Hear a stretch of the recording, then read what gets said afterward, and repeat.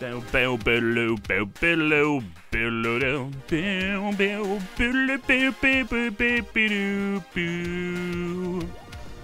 You know, I do much prefer these levels. I guess for the levels. I like the music in some of the previous ones,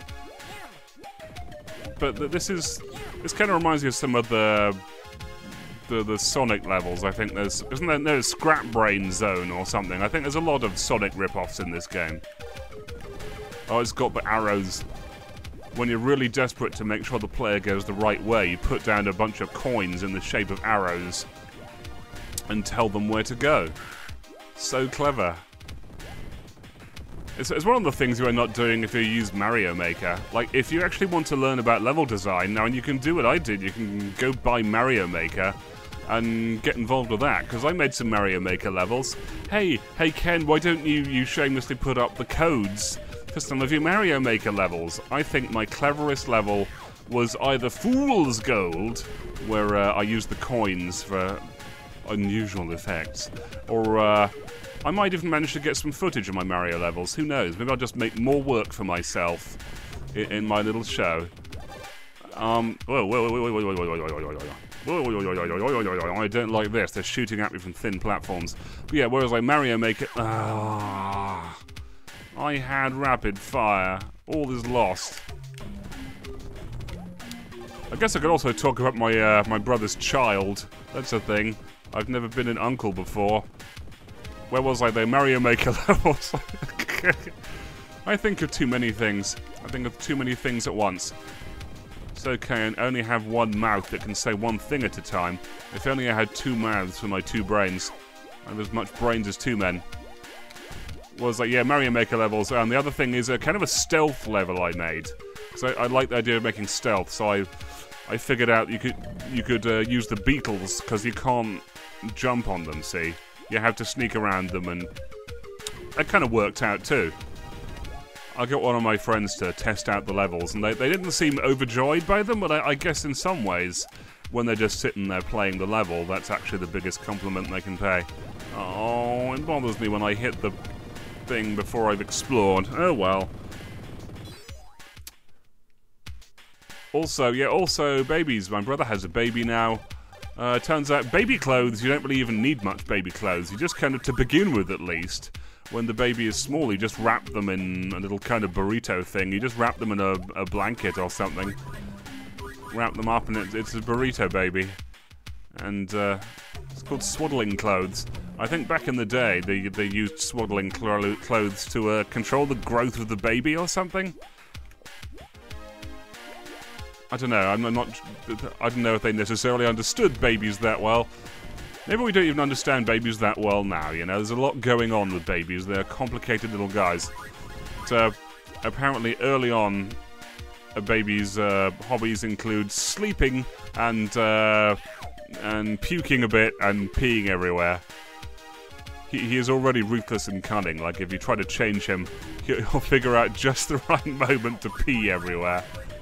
But my brother's really taking to it, though. Like, he's always liked babies. When he was a kid, he was always kind of enthusiastic about stuff with babies in it, and I think he's going to really take to being a dad and cleaning up all that piss. And then that's the thing about the really important things. I think it's not always glamorous, you know. When you're looking after a baby, it's not all cool Facebook stuff. It's going to be a lot of cleaning up piss, and I'm not really doing very well at this. And the same thing goes with making a game, you know. You're not going to spend all your time up on stage going, "Oh, look with me, I made the game, I'm cool." There's going to be a lot of just sitting there, I don't know, exporting 42 goddamn different versions of your game because of some completely unexpected crash. That might be a thing.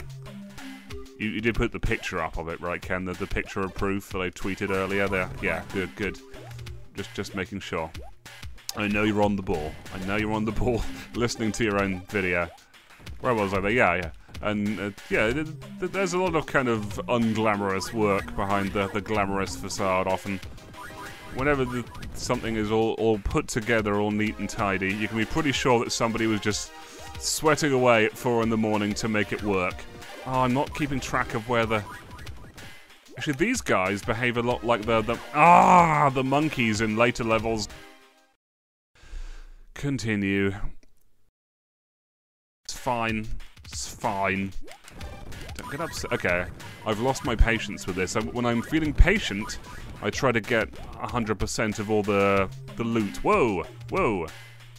Oh, whoa. Okay, it's fine. Sorry, I pressed the Xbox button on my controller here, and I think it's...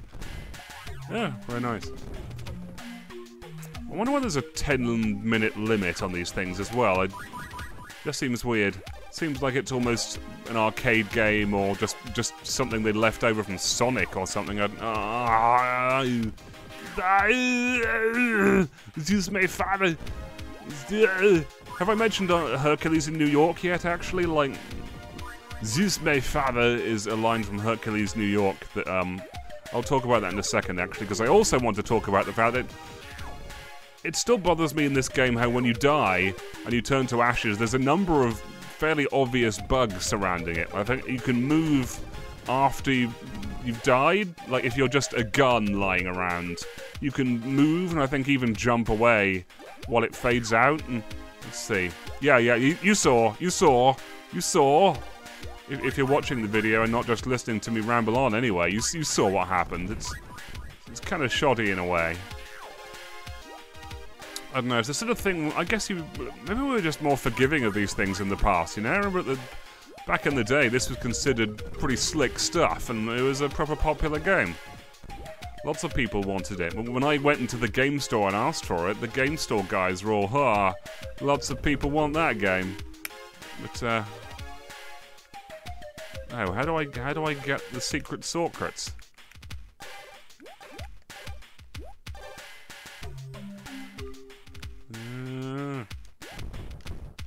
Okay. Yeah, and also being able to just jump down into the unknown like that and hit something is a bit bullshitty, really. It's kind of fun to jump into the unknown, but you rely somewhat on the benevolent level design. I kind of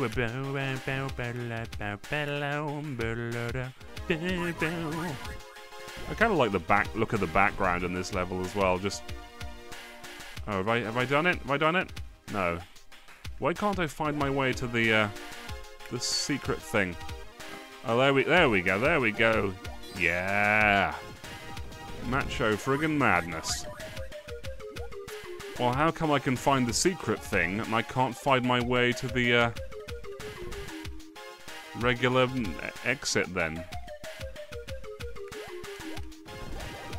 Aha. Must be new places. Even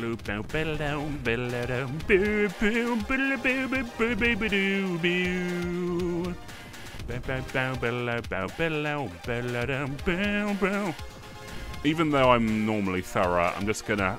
Okay, this is kind of amusing, actually. Okay,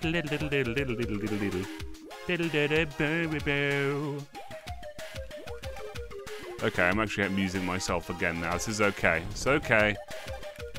I was sore for a little while. Now I'm okay again. Talk about an emotional roller coaster. I wish I had rapid fire. Actually, these look cool too. Just the yellow static. I find, I don't know if everyone else is the same way, but I find if I get a head rush, like you lie around and it's warm or something, and then you suddenly stand up. Maybe it happens more because I'm tall or something. But anyway, when you get the head rush, firstly it feels kind of awesome when you get high off your own head rush, but also you see this yellow static. And I wonder if everyone sees the same yellow static, or if maybe everyone sees their own colour. How cool would that be?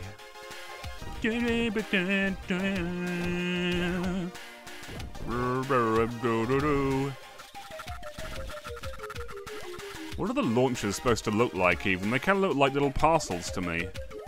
They also look like little presents, even though that makes no sense. Like, hey, robots and stuff, I got a little present for you. A present of bullets from my gun. And they're non-refundable. So there. I'll pardon them, alright? I'll pardon them all in the face with this gun. That's a Danger 5 reference I just came up with. If anyone hasn't seen Danger 5, you probably could. It's lovely. It's made for Australian TV, I think. And apparently they have lovely TV in Australia, because it's made by the same amazing internet people who brought us Italian Spider-Man, which you should probably also see. And it's made to look like the 60s, and it's kind of like Thunderbirds, except really silly and fun.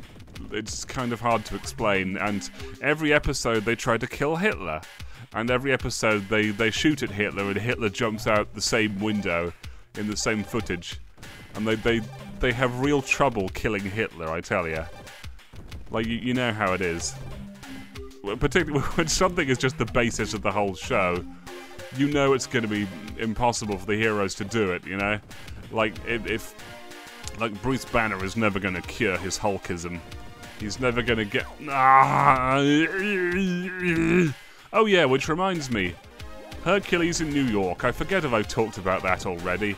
I'll just talk about it already anyway and say some more words. So yeah, I think Arnold Schwarzenegger's first movie, when he's fresh off the boat from Austria or wherever, is Hercules in New York, where he is Hercules. In fact, well, to begin with, in the original version, he's only the body of Hercules, but the voice is given by some other guy. I think he sounds all kind of, "It is I, Hercules. I am strong and brave," except probably less dumb.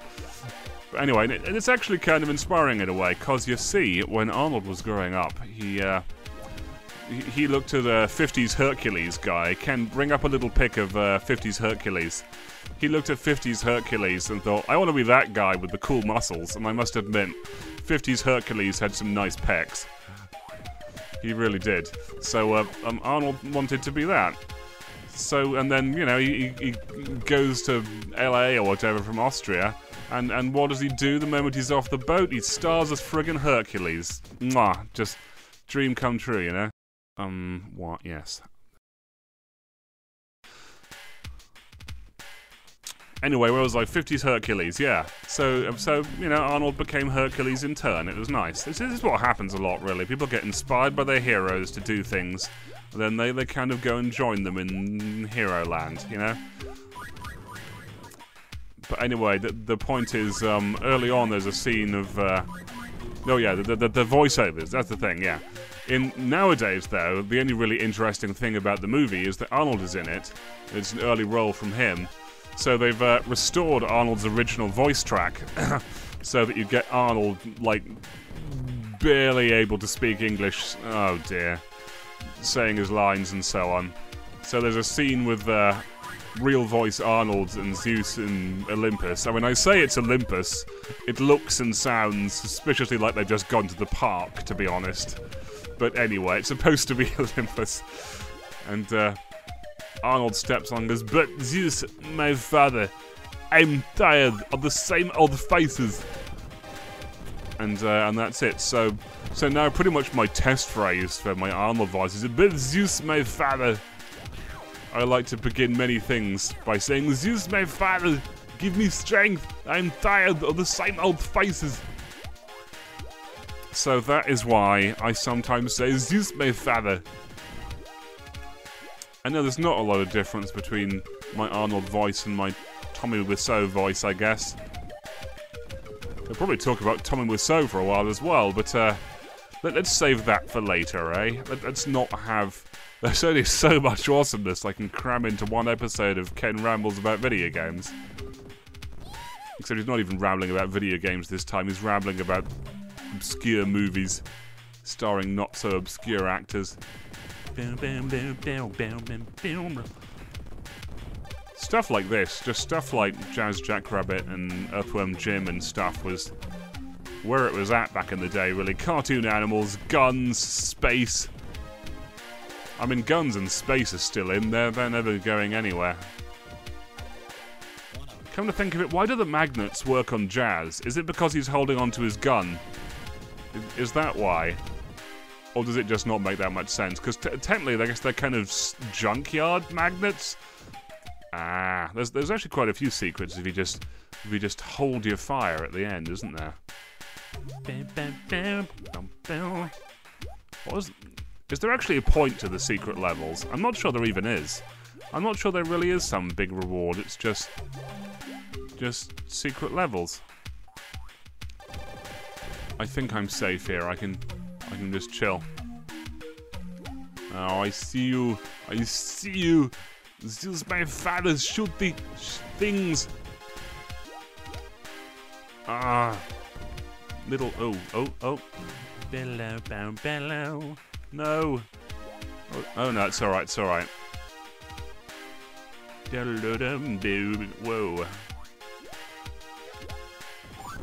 Oh, that's lovely. That's lovely. Actually, maybe I was wrong. I was just saying that there wasn't really a reward for going to the secret levels. Maybe they're actually full of goodies. Ah, it's tricky. Yeah. Actually, there are significant rewards. I take it back, secret levels. I doubted you, and I was proven wrong. I like how the goodies look different in every level too. That was something I wanted to rip off. I basically wanted to rip off everything when I was playing it. I guess I kind of still do. It's just that now I know more things and I can rip them all off at once. Oh, here it comes. I remember this.